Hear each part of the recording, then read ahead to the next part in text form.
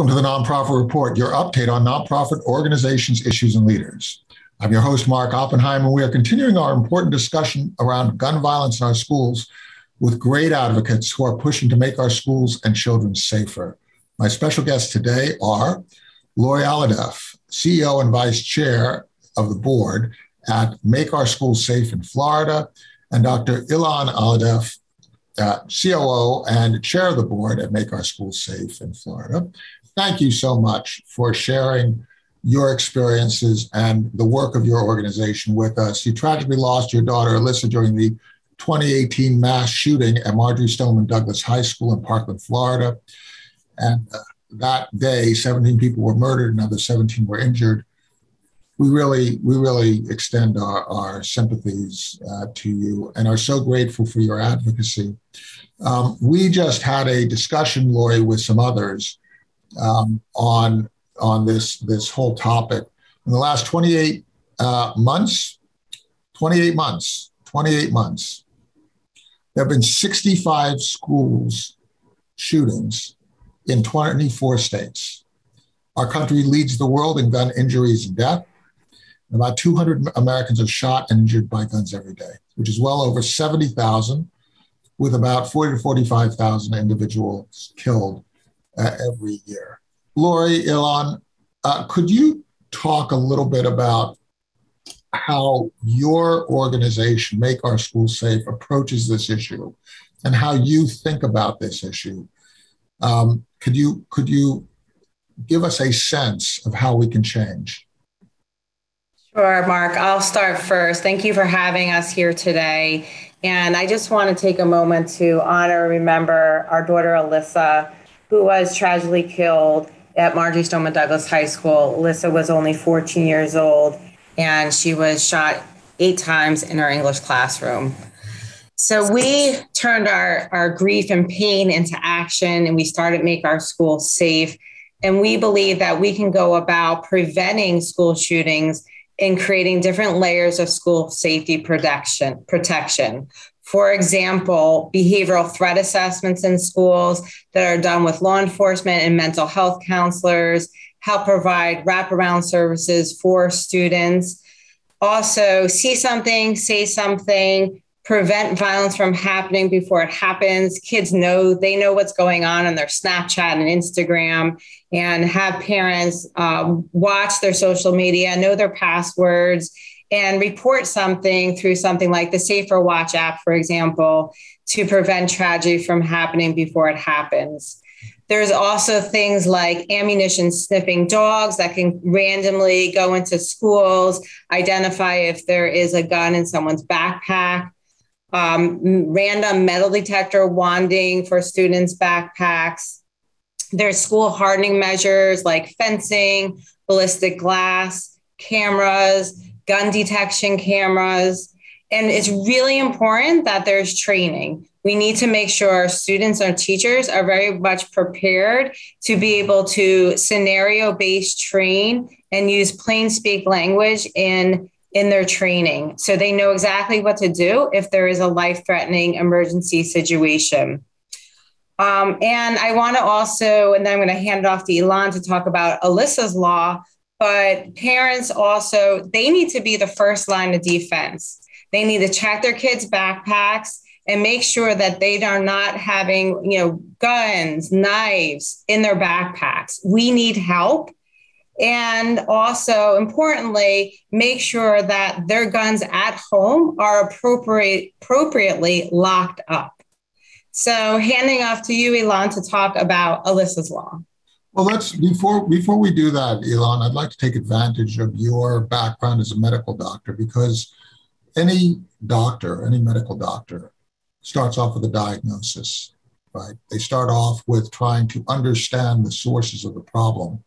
And one of the things that strikes me about all the measures that Lori unpacked there is that there is a diagnosis that you have made in terms of where these school shootings are coming from, who is doing them, right, and how they transpire, because all of your actions tied to things like young people themselves getting access, being the perpetrators, getting access to guns and coming in and taking those actions. Could you talk a little bit about how you think about the problem before it occurs? Who is the source?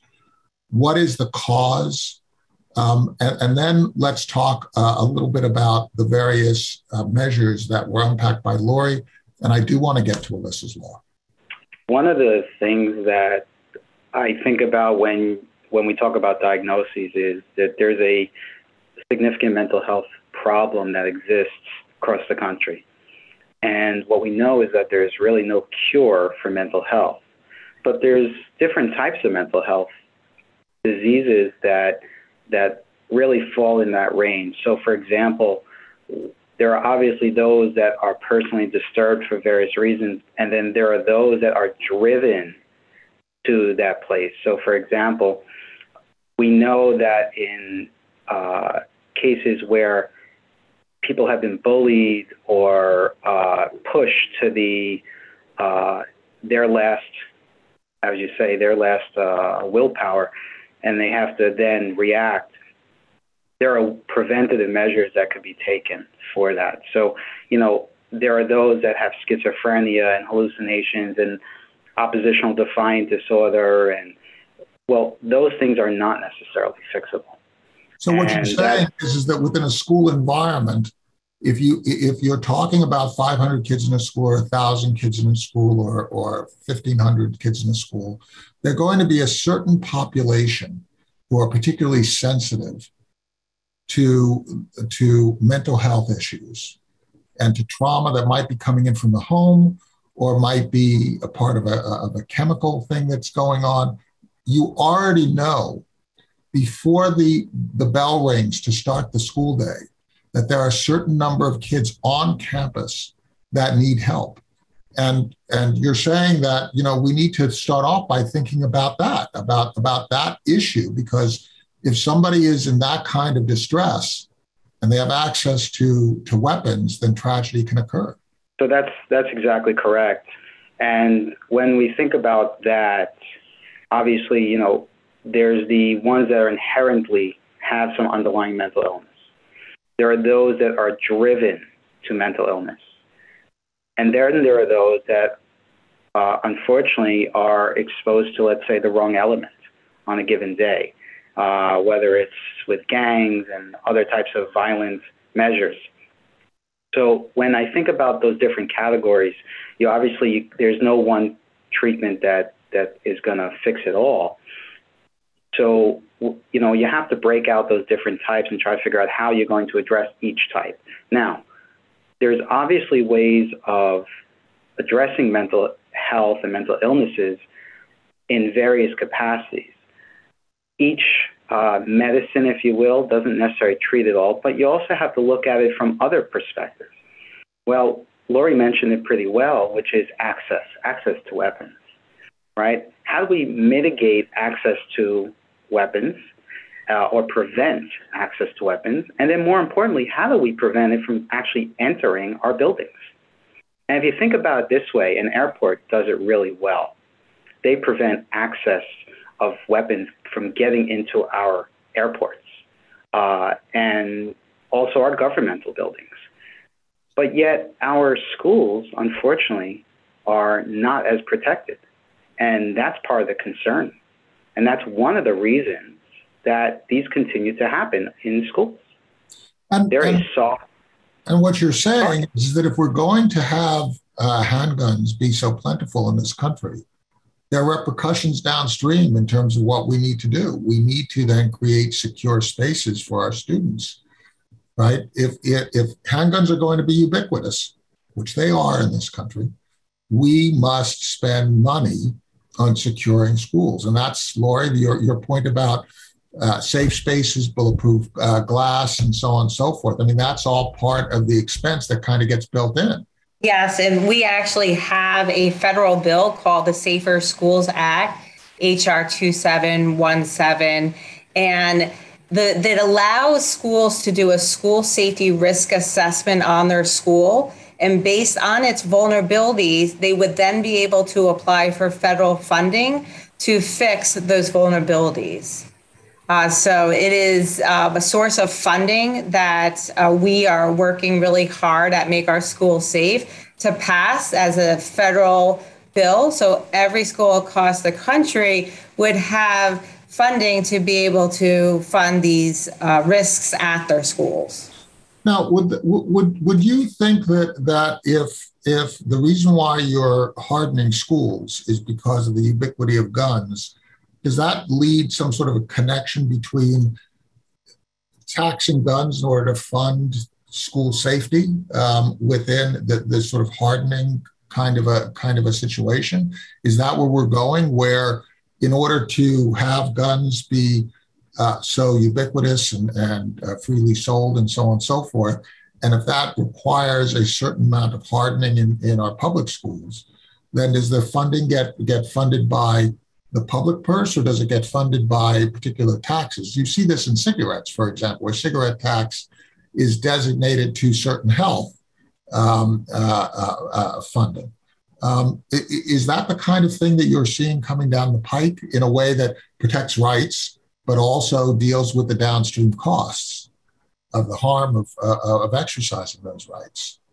How do you see it? I'll be honest, from a medical perspective, but really from a public health perspective, I feel like it has become more of a political issue than anything else. It's not really focusing on the health and the well-being of our populations. We're really focusing on political opinions.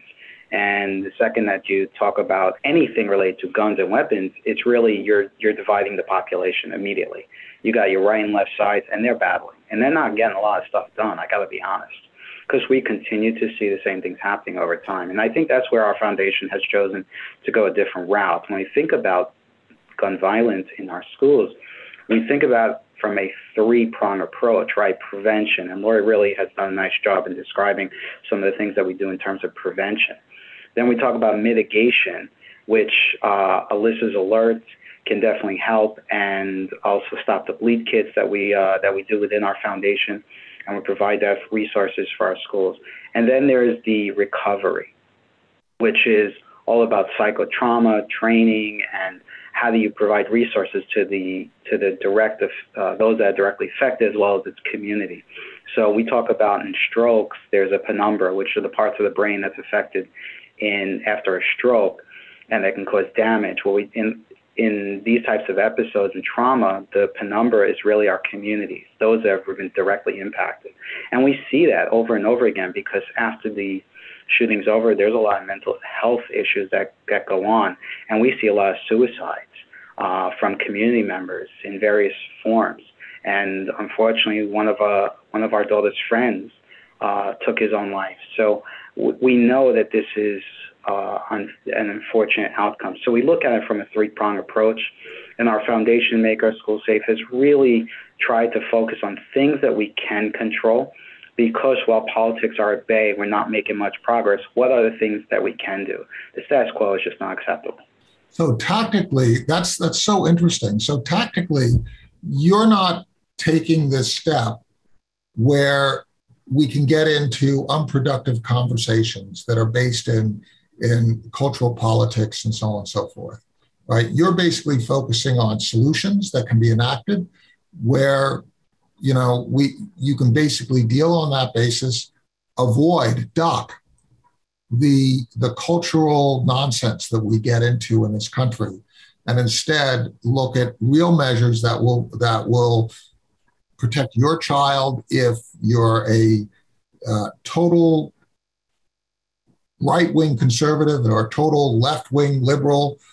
It's going to protect our children regardless. That's how you're doing this. Go ahead, Lori. Yeah, so definitely. Alyssa's law was passed here in Florida with $8 billion allocated to implement the law, which is a panic button in schools. So if there is a life-threatening emergency situation, whether it's a medical emergency or an active shooter situation, the teacher can push a button, whether it's an app on their phone, something they wear around their neck, or a hardwired button, and it's directly linked to law enforcement and the 911 center all at the same time within seconds. And Alyssa's law was passed unanimously, Republican or Democrat, here in the state of Florida. So this is something that we all see as a top priority. Panic buttons is something that we've had in our banks for years. And in our schools, it is something that we want to see as a standard level of school safety protection in all schools across the country. And I looked at your website, and it looks like you've had a series of wins. And the thing that struck me is that there wasn't a pattern of red state or blue state. It was across different states. You know, when we look at it, the nice thing about it is when we start talking about children and teachers, and we keep 100% of the audience when we talk about that. Republican and Democrat, doesn't really matter. Each one of them has children. They have children in their lives in some capacity, whether it's their own children, their family's children, or friends' children. And many of them have teachers in their families or no teachers. So it doesn't really matter what political affiliation you hold near and dear to your heart. It's about saving the lives of children and staff. And I'll tell you what's interesting about Alyssa's law, and Lori mentioned this, in Naples, or just outside Naples, in the beginning of the year after Alyssa's law was enacted, a 17-year-old girl suddenly collapsed. And the teacher described it as she turned 4 shades of gray and was dying in front of her. And this just out of the blue. And what happened was it took 22 minutes, from what I recall, for EMS to get there. Now, that child would have been dead. If it was not for Alyssa's law and Alyssa's alert, another teacher came running down the hall with an AED and shocked the child, brought the child back to life. She was eventually intubated, put on a respirator, and eventually extubated and made a full recovery. But that child would not be here if it was not for Alyssa's law and the panic button. And so the secondary benefits of having the panic alerts clearly are there from a medical standpoint. And it's something that we're looking at now in hospitals as well, on how we can bring necessary awareness to it, an immediate issue. You know, in hospitals, we might say code blue, and there's an alert that addresses, gets people to the right place. But when you have to call a 911 switchboard that's already overtaxed, under-resourced, it's really hard to get to the right people, and time is a person's life in these types of situations. They have them in government buildings, they have them in jewelry stores, they have them in banks. Well, it's time they have them in schools nationwide. I love the tactic of avoiding what can be avoided in order to get something done. I love the self-discipline that you've imposed on yourself. Rather than scoring points, you're scoring wins. And that's so important if we're going to change the country. Lori, did you want to say something? I just wanted to add that once that button is pushed, it's called geofence to the area. So sort of like when you order an Uber, the Uber knows exactly where you are and where to pick you up. It's the same thing with Alyssa's alert. Once that button is pushed and it goes directly to law enforcement, they can see exactly where the button was pushed from. And then they can pull up their cameras, they can get eyes on the scene, and then be able to direct their SRO exactly where to go to help take down the threat. Now, on your mental health point, we just completed a poll. It's interesting. We asked, does your local school provide mental health resources and training in an effort to prevent violence in schools? And we got 20% said yes, 20% said no, but most people don't know. Which is kind of an indictment. We should know, right? And then we got 100% response on should tax dollars go to funding mental health services in schools, which I'm just very gratified, because I think that point that you made about the fact that we do have kids who are in need. I mean, we should all be there for kids. It doesn't matter if they're our kids or not our kids, right? We should be there as a community for our kids. So that's a wonderful thing, right? And we don't really do that enough. So is part of what you're doing when you're interacting with people, even on non-specific things like Alyssa's law, which is very specific, right? Very detail-oriented.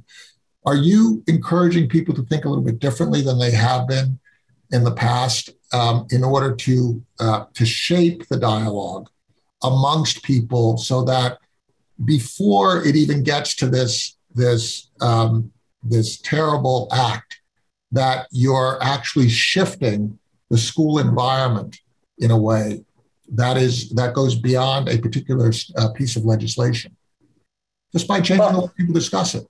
Oh, well, I definitely think through behavioral threat assessments.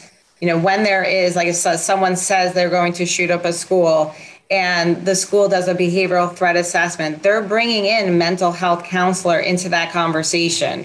They're bringing in law enforcement and the teacher and an administrator into that conversation to determine what level of threat is this. Is this a high threat? Is this a transient threat? And then based on the outcome of that behavioral threat assessment, then the school can determine what wraparound services and needs, mental health needs, might be for that student. And then it's that next step to make sure that those services are actually given and provided to the student. And this could be done in the school, but that maybe the student needs more, and for us to be able to reach out to outside partners to help us come in and to be able to meet the mental health needs of our students. You touched on a topic that we haven't really dealt with, and that is the whole idea of keeping firearms safe and the responsibility of parents and friends. If you see something, say something. That whole idea. And there have been some movements in legislation to hold parents criminally responsible. Do you have any thoughts on those kinds of approaches? Do you have a particular approach that you think is something that can be systematized rather than just sort of casually say, well, you should do the right thing, right?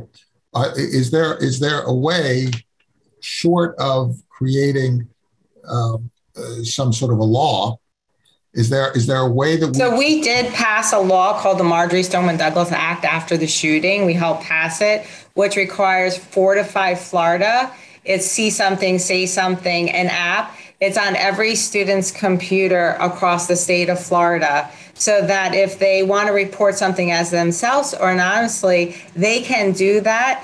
And we are getting information on threats and vetting them out, some of them really real and some of them not so much.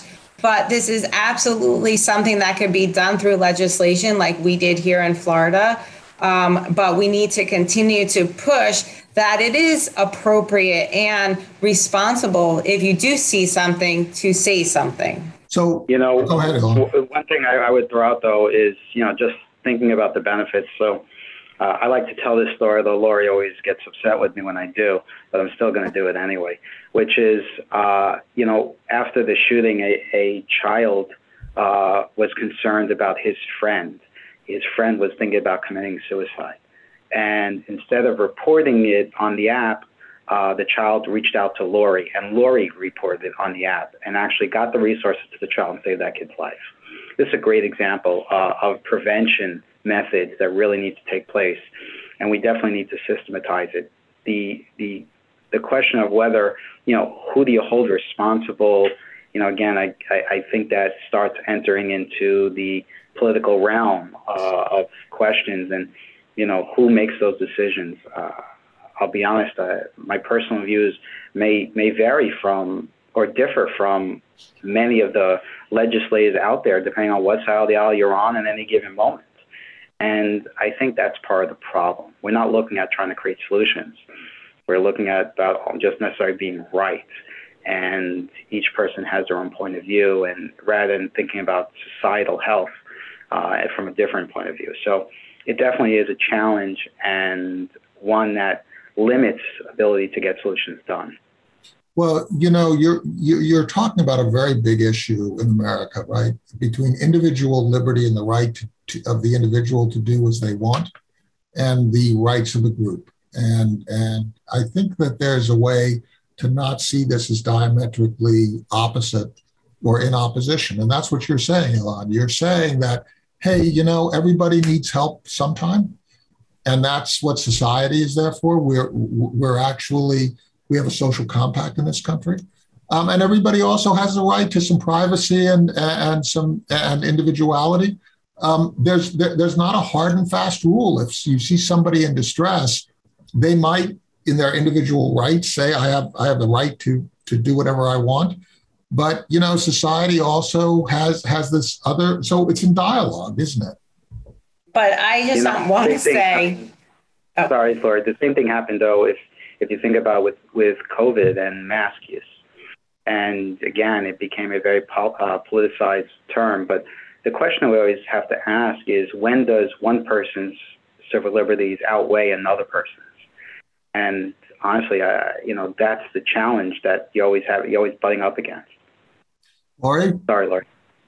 When parents are irresponsible and leave their gun on the sofa and it's not locked up, and their child takes that gun and brings it to school, that's unacceptable. And we have to focus on making sure that parents appropriately and responsibly lock up their guns so their kids do not have access to them.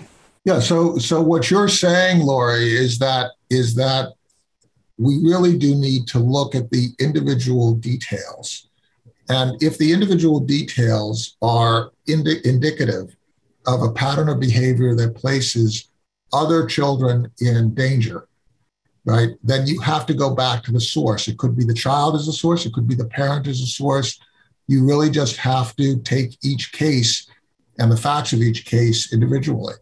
And let's use some common sense, right? If I can just speak to an analogy, what happens if a child decides to have a party with alcohol in it at a house and someone gets hurt as a result of that? Are the owners of the house, which are typically the parents, are they not held liable? Well, is this anything different, perhaps? And it raises questions to these similarities. But, again, I always think of there has to be some responsibility and accountability and parameters by which we operate. The same reason is you drive a car, there's clearly rules of the road that have to be followed.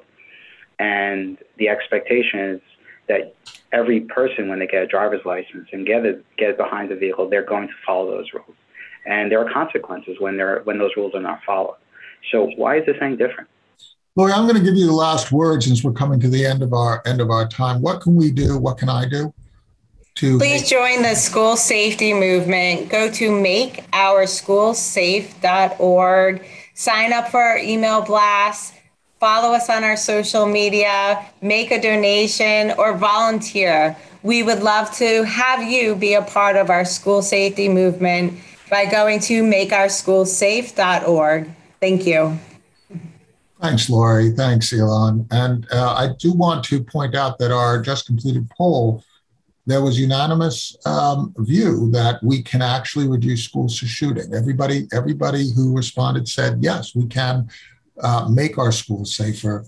Lori Alhadeff, CEO and Vice Chair of the Board at Make Our Schools Safe, and Dr. Ilan Alhadeff, COO and Board Chair at Make Our Schools Safe, and Alyssa Alhadeff, who is the person who is not here today, for whom this legislation is named. Thank you all for your work to make our schools safe.